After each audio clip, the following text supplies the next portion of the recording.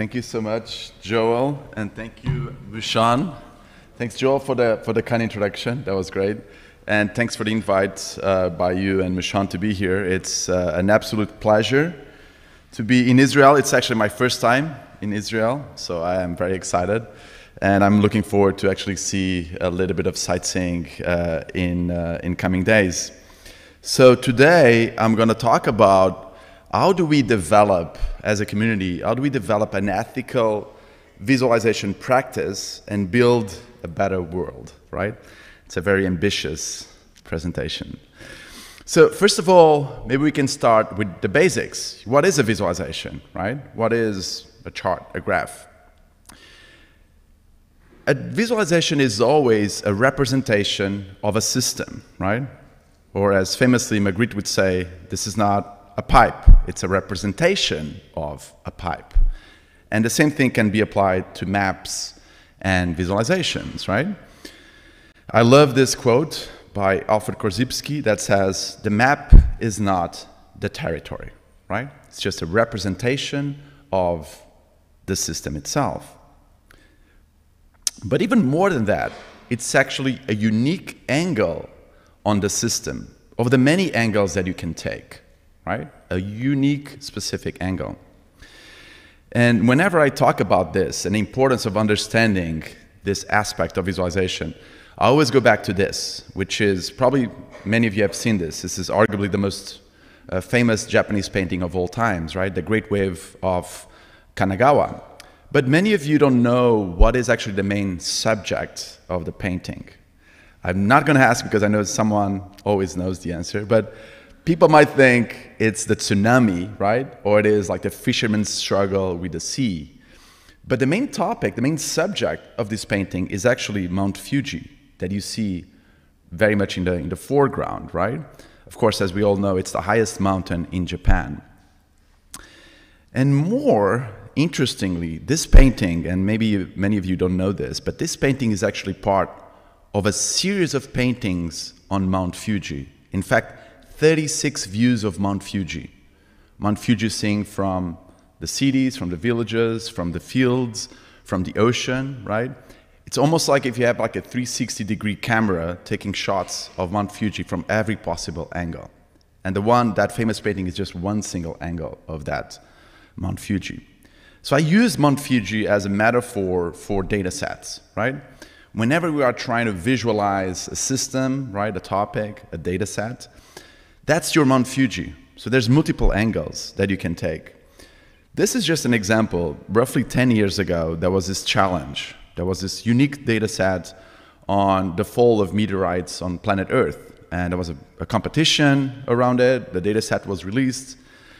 And what I love about exercises like this is that it proves this point, right? The same exact data set was used. There was not a comet different from everyone that was employing this set of data. And yet, the outcome was immensely diverse. Look at the variety of data visualizations that were created using the very same data set, right? It's like, again, looking at Mount Fuji from all these different possible angles.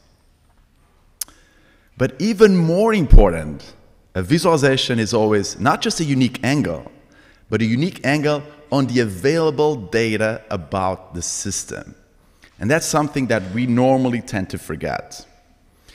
So the competition that I just showed you about the visualizations of the meteorites falling on planet Earth, this was actually the winning entry, the one that actually won first prize. What's interesting here is that if you look at the bar chart on the top, you might think that, wow, it seems like from 1900s, there's been a lot more meteorites falling on planet Earth, right? And of course, that's not true.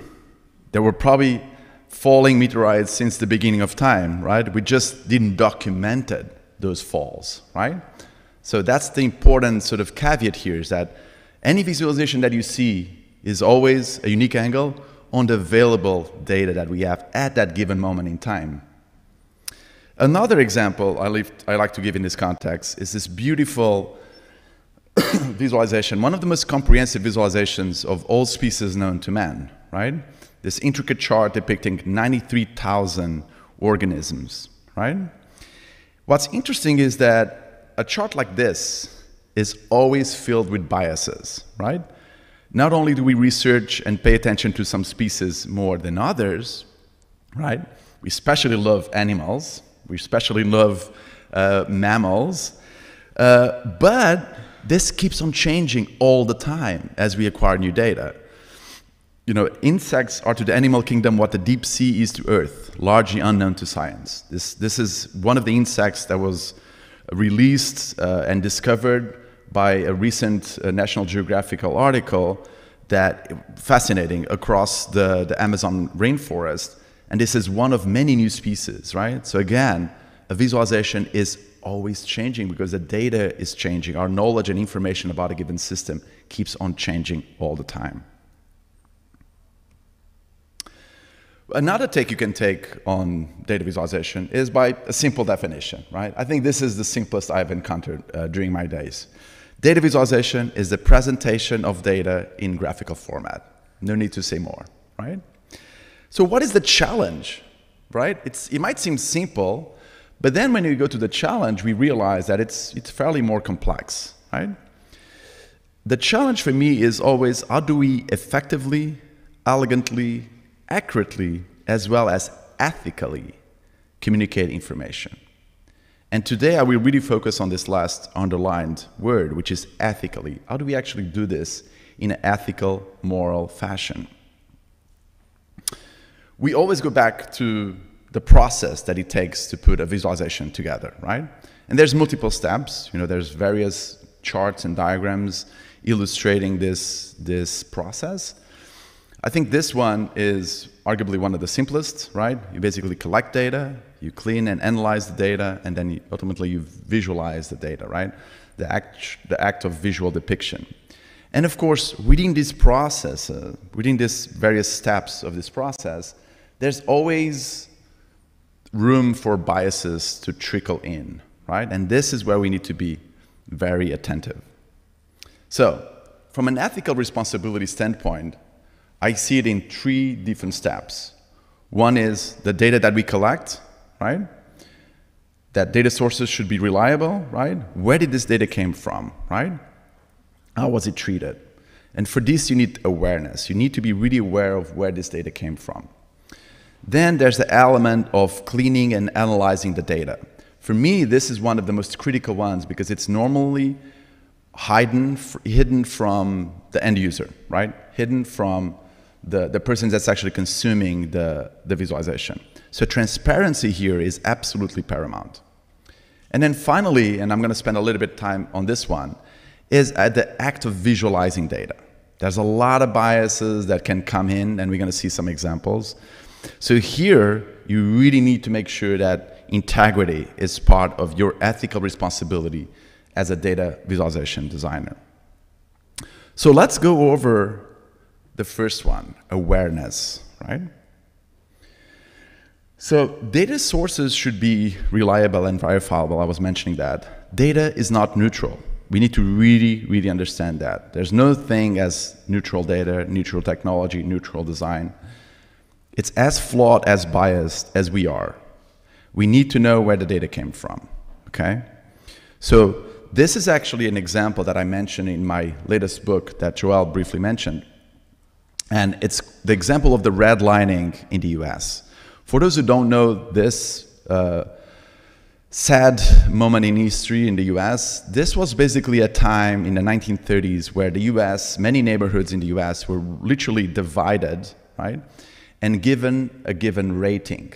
And this rating was immensely racist because it was based on how diverse or colored a given area of that neighborhood was, right? So the lower the rating, the less propensity you had for colored people to live there, right? Immensely racist, and a really sad history within the US.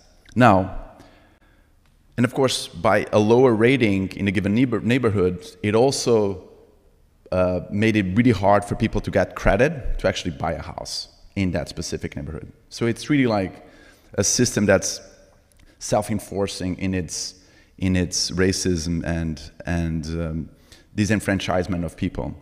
So fast forward now 90 years, and Amazon Prime releases its brand new service, right? And all of a sudden it does this in a variety of different neighborhoods, a variety of different cities across the US. And what's interesting about this is that for some reason, a lot of these like colored neighborhoods were excluded from the Amazon Prime service initially. And of course, there was a huge uproar in society in the US, like, this is completely racist, like, why are you doing this? And of course, Amazon, in their perfect Silicon Valley style, said, it's not our fault, it's the algorithm. There's no way an algorithm can be racist, right? Now, the fun fact is that this neutral algorithm was using this data set from the 1930s that was ingrained in the US border system, right? So we see here our racism is still playing a role almost 100 years later, right? And using what it's meant to be a neutral data set or neutral algorithm. So our role, our responsibility as a data visualization designer, engineer, is always to question, okay? Always. Where did this data came from, right? How was it treated and transformed? Who benefits from it, right? And what was its original goal, right? This is super critical that we ask those questions while we are acquiring this data. We should not just take data freely without questioning. So the next aspect I want to highlight is the importance of transparency. And I think this is always critical in many visualizations, and I wish there would be more elements of transparency. What I mean by transparency is that, again, attribution should be given whenever possible. Be transparent on where this data came from, how it was treated and filtered, okay? So this is a simple example from The Economist. I think The Economist is really well. They are very, very clear and transparent about what data is being used, how it was treated, what areas of the data set are actually being used. I think these are just a few other examples. You can actually explain how the data itself was treated, right? Explain, this is where it came from, this is what it was excluded, this is what it was included, right? And sometimes even have a link to the data set. That's the highest level of transparency you can get, because don't believe me, if you really want to see the raw data, this is it. This is where this is what I got this data from, you can use it yourself, right? And again, we spend a lot of time visualizing the ultimate angle of this ecosystem. Maybe spend some time actually explaining, again, how the data was processed, right? How it was treated, what elements of the data were changed. Like, this is normally completely hidden from the end user, right? And I think having that level of transparency on data collection, data analysis is absolutely paramount when it comes to ethical responsibility. But now comes the fun part, right? It's the visual decoding element that we all love, right? Translating that into imagery, into graphical representation. And here, again, integrity is our call. We need to be really aware of what we are doing. So I divided this in 3 different areas. One of them is about honesty, okay? So I love this pie chart. It's so beautiful and clear. Don't let design choices distort or obfuscate your facts and analytical findings, right? Make sure what's presented accurately represents what's in the data. I'm sure you are a very knowledgeable audience. I don't need to explain too much why this pie chart is not working that well. But there are also things that are subtle, things like 3D representation on bar charts. We all know this is a deceiving practice, right?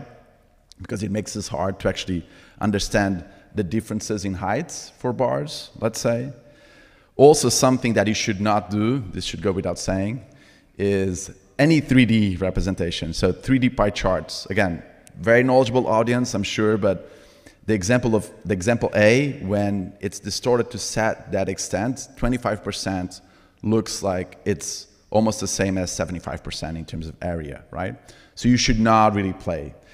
And maybe this should also go without saying, but don't put bananas on bar charts as well. It's not a great choice. It just creates a lot of noise and it's hard. But of course, joking aside, 3D bar charts, especially when it's like multi-series, it's an absolute nightmare. If you are creating pie charts, make sure they actually add up to 100, right? So that should be, again, like the basics, one-on-one on data visualization. But again, this element of integrity, and there's actually a lot of blogs dedicated to how Fox News creates a great amount of like this really interesting and deceiving graphs and charts. There's so many of them, it's even hard to make fun anymore. And of course, there are things like removing the zero baseline. We all know this is a practice, and I think people that have seen this for a while cringe every time we see like a chart that does not use a baseline, a zero baseline, only because we know how easy it is to mislead an audience, right? All of a sudden, the chart on the left looks like, my God, you know, if you want to show this to your manager, to your director, to your VP, I'm sure he or she will become very impressed by this immense growth. But of course, you're really lying to yourself and you're lying to others that you show, because as soon as you put the zero line, you know, the growth is very, very, very subtle. Even things like aspect ratio. We don't really pay enough attention to this, but it's really easy to mislead an audience by just changing the aspect ratio. This is the same line chart on 3 situations, right? But the one on the bottom looks like, you know, just it's declining, but it's not as dramatic as the example on the top right, right? So changing that aspect ratio makes a huge difference in the message you're trying to convey and communicate. So very similar to that, the idea of honesty in data visualization is the idea of clarity. And I love clarity because I think clarity is a form of honesty. You're not really doing your job. You're not being honest to yourself or to your audience if you are making things 10 times harder to understand, right? So things like headers, labels, axes, explanatory text, all of that matters in the chart. You know, examples like this. I cringe when I see this. Like I have to turn my head. I have to understand data. It's like, it is like so clear, and then you have like the whole month and day. It's like, it's just a nightmare. If you're doing icons as well, iconography, don't rely on iconography alone, right? We need more and more, we live in a global world, and not all icons are understood by audiences across the globe in an equal way. So every time you use icons, also have text next to them, so it's more accessible.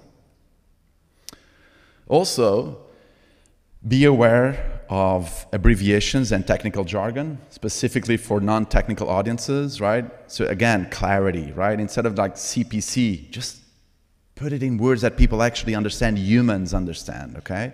Especially again in a context that not everyone is on the same page, not everyone understands this topic as well as you do. I think here I have to mention the importance of titles. Sometimes this is something that it's not taught in design schools maybe as often as I would like. So here it's the same exact chart, right? The only difference is in the title. So on the example of on the left, I have to do a lot of the legwork myself. I see uninsured Americans, okay. Now I have to understand the chart. I understand that it's on the decline.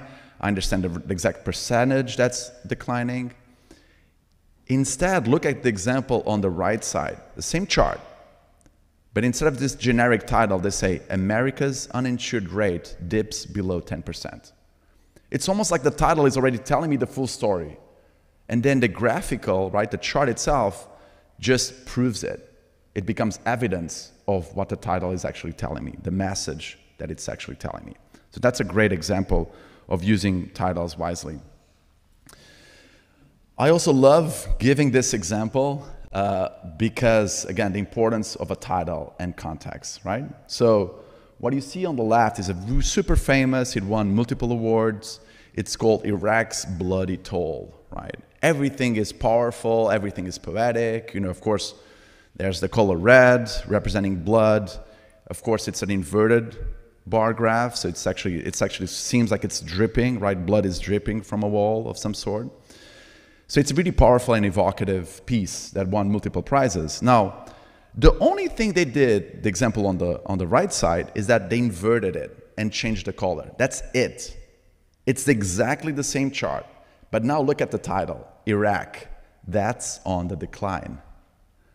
Because if you notice from the example before, you actually see that, yeah, it drips. It drips a lot of blood, you know, in the middle point, but then it's actually comes back again. So we're actually on the decline, right?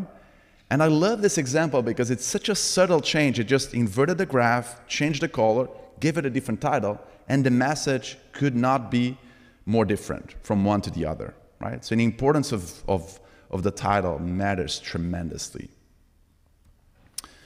And then finally, you cannot really talk about integrity when it comes to data visualization. We talking about respecting the end user, right? And I think a lot of times it means respecting their differences, right? It means respecting their impairments, their own disabilities. Not everyone is alike. We are all different and unique, and we have our own set of skills, right? So really respect the user in their full magnitude as humans. So accessibility plays a huge role when it comes to depicting data. So this is just a simple example. There's, of course, many more examples when it comes to color accessibility. But, you know, any type of color blindness that affects mostly males, right, it's a huge issue, right? And this is an example of the same heat map on the left, right, that hopefully most of us will see the greens and the reds. But unfortunately, not all of us see that, right? Roughly 10% of US males would look at that heat map on the left and would see the example on the right, right? Shades of brown that look very much alike. The green and the red look alike with people with that specific issue. But it's not just about color accessibility. Accessibility touches so many different areas and points. One of them is, of course, for visually impaired users. Not just completely blind people, but people with problems of sight, right? So screen reader output, let's put emphasis on screen reading. It's a beautiful thing. We've done a lot of exercises at Google in the past on how do we actually get to explore the visualization through a screen reader output, which I have had this experience. I've once had to explain what I do as a living for a blind person, and it was one of the most frightening things in my life because I really lacked words, and that rarely happens, you know, for me to like actually have no words to say anything. It was very humbling as an experience. So again, this notion of empathy and putting ourselves in the shoes of others and knowing how they will have to consume a visualization like this, specifically one that's very important to their daily lives. And of course, for people that have other types of impairments, you know, with their hands and gestures, keyboard navigation and shortcuts is also absolutely paramount, right? Allowing people to not be able to use the mouse and still have something out of this specific visualization.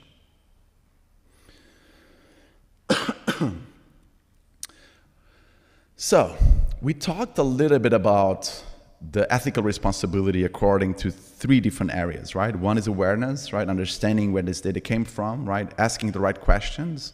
The notion of transparency, citing and explaining how the data was actually treated. And of course, integrity, right? Be honest, right? Be clear. Don't mislead the audience by creating charts that are harder to read or, in fact, could be lying to an audience. But do you think that's the full story? I look at this, and in many ways, I think it only tells off the story of what our ethical responsibility should be like. And whenever I think about this, and this is something that I explore more closely in my latest book, I look at this blue marble that all of us inhabit, right? Without boundaries, without languages, without cultures. And this little blue marble is filled with human suffering, with pain, with tragedies of all types, right? Just recently, in the past few years, we have seen 3 ones, right? Of course, COVID, you know, the earthquake in Turkey, and of course, the crisis in Ukraine, right? And what do we do as a community? And I include myself. What do we do as a community when we see this happening?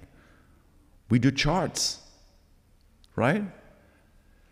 And these are just examples of the types of charts that we put out, right? And we, of course, data visualizers, but also the media at large. Now, do you think, if you were to look at those charts, do you think they invoke the right level of empathy towards those humans that are suffering? Do you think it evokes a sense of urgency and action that's needed to make a change? Probably not, right? If anything, it's kind of like a chart overload, right? And the more charts we see, the more tired, the more numb we become to it. And there's actually a name for this, which is called statistical numbing. This is actually a real thing that happens. People, it's a psychological phenomenon that makes people, all of us, indifferent to the suffering of large numbers of people. We simply stop caring, right? And we are to blame. You know, there's no responsibility, there's no reason why we should blame someone else. We are the ones to blame for this. As Joseph Stalin, well, I never thought I would put Stalin in one of my slides, but this is a first. Because in this context, it's actually something very chilling that he actually mentioned. One death is a tragedy, a million deaths is just a statistic, right? So every time we depict humans on a chart, every time we put humans on a chart, they become an abstraction, right? Or even worse, it becomes a form of moral disengagement. And I talk extensively about moral disengagement and ethical fading in my book. We simply detach ourselves from our moral responsibility. So, how do we avoid losing our humanity, you may ask? Well, in my view, there's of course different ways you can tackle this question. Maybe there's not a perfect answer, but I think at least, right, we should include a fourth step in this process that we just mentioned. And this step is really about steering the right level of emotion that leads to meaningful action, right? And a lot of this goes through empathy. And of course, I can talk about empathy nonstop and ways to achieve this. Even empathy as an individual. There's so much you can do as an individual to become a more empathetic person, which makes you as a person better, for your friends, for your family, for your loved ones, etc. But when it comes to building empathy within data visualization, there's a few things that I think we can do. One of them is what's known as the depth of processing. Making sure that people actually retain this information, right? And it really touches them at a very intimate level. So depth of processing is really a phenomenon in memory in which information that is analyzed deeply is better recalled than information that is analyzed superficially. Anyone that has taught a class knows, or even as a student, we understand how that is true, right? If you have text, if you also have images, if there's a questionnaire, if there's an interactive sort of way of learning this information, all those pieces do really add up in you recalling information. So what can we do? What? One of them is, in this context, enable multivariate analysis, right? As Edward Tufte says, nearly all the interesting worlds we seek to understand are inevitably multivariate in nature. Of course, I always have to show this. I'm not gonna, everyone probably knows this. It was considered by Tufte the most interesting or the better data visualization of all times. But this is also a great example of multivariate analysis in the sense that it includes multiple variables to explain a given process, right? To explain the deaths of thousands and thousands of soldiers, right? On their march from France on their march to Moscow. And explains that by showing temperature, by showing river crossings, by showing a variety of different things to complement the chart. Another thing we should think about is, instead of just dots on the chart, let's use interactivity, right? Interaction design to make sense of things, to filter, to analyze, to really like go to the nitty-gritty details. And if that dot is a human, let's get to know more information, more demographics, maybe imagery of that single human. Let's dig in, right, into that specific visualization as a means to tell me more and for me to actually recall this information in a better way. Another way that we can do, and I'm happy that Alicia is going to talk about this after me at some point, is enable multisensorial experiences. If you haven't seen this beautiful piece called The Fallen of World War II, I mean, in my view, it should won an Oscar. It should have won an Oscar of some sort, because it is one of the most incredible visualization pieces ever created. And I think it is so by exactly exploring this multisensorial nature, that you see not just beautifully crafted charts and graphs, but also there's imagery, there's sound, there's videos, and the whole experience becomes really immersive, and you feel like you are inside of it. So the sense that how much you recall information and how much it touches you at a very personal level is absolutely dramatic, and something that a single chart will never be able to do. And of course, this comes into exploring other senses as well. Senses of smell, sensors of sound, right? We should really embrace these new technologies to really break out of our little box and our little charts. I remember this time where I had a friend at Google, and he was part of like the whole virtual reality team, and they do like sprints, design sprints. Every 2 weeks they try something else. And one time they had a sprint around data visualization, right? And he came to me and said, hey, you need to come and see what we are doing. And I put this crazy goggles on, and I tried like not to fall back or hit something. And then what I see was incredibly disappointing, because what they had done was like bar charts and pie charts in a 3D space. And I was like, you gotta be kidding me. Like, here we have like a whole different set of technologies that could, I don't know, have balloons exploding on the air, like do some crazy things, like really explore this new platform, this new medium. And here we are reusing the old metaphors of the past, right? So I think we should really be bold about taking a lot of these new technologies to explore this type of multisensorial experiences.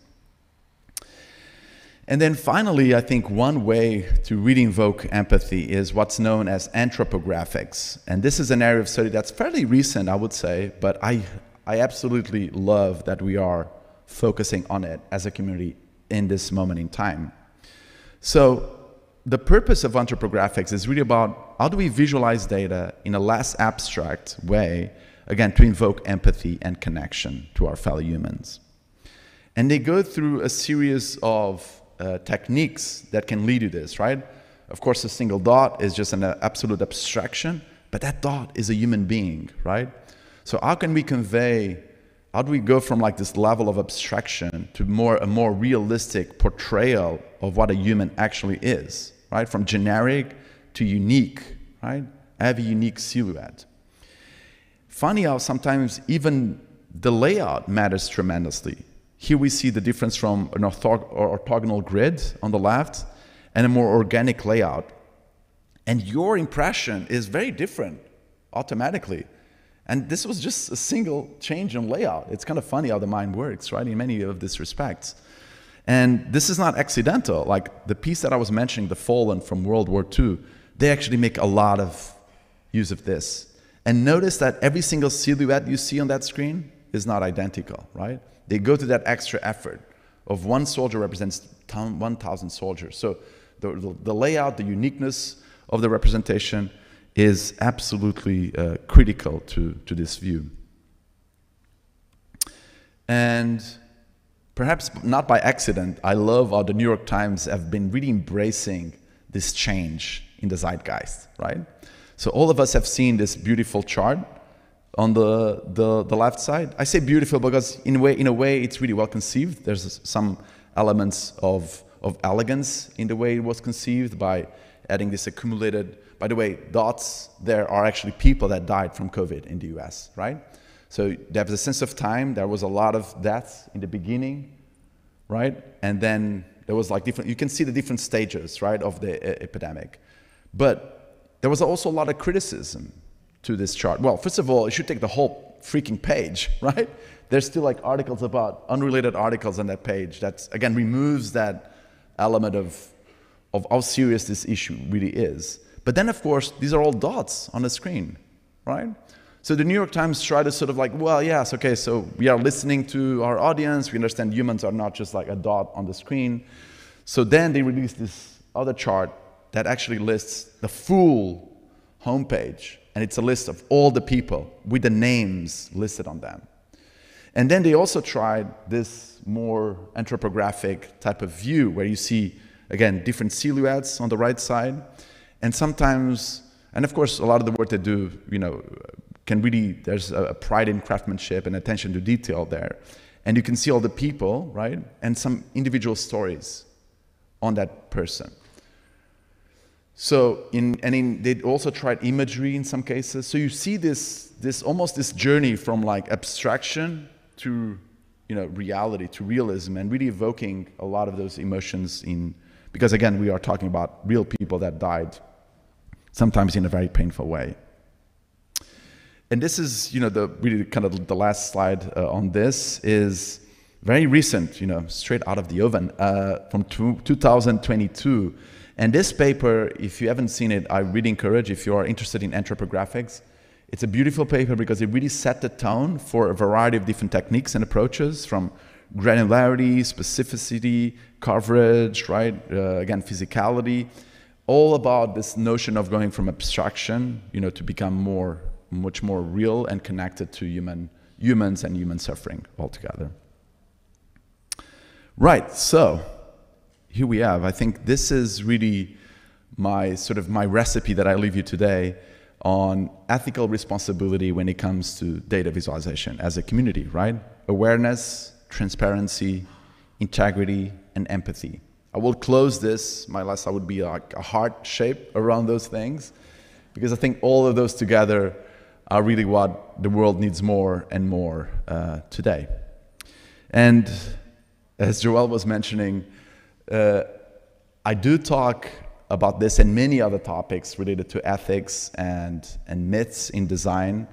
Not so much about data visualization, even though I do touch a few of them, but the design as a whole. So if you are interested, the book just came out literally 2 weeks ago, available at fine bookstores everywhere. And I actually have a copy. I actually have a free copy that I would love to sign to the person who asks the best question. And I do think we still have like 7 minutes for questions, which is perfect. So many times to actually think about the best question from the audience. And thank you so much.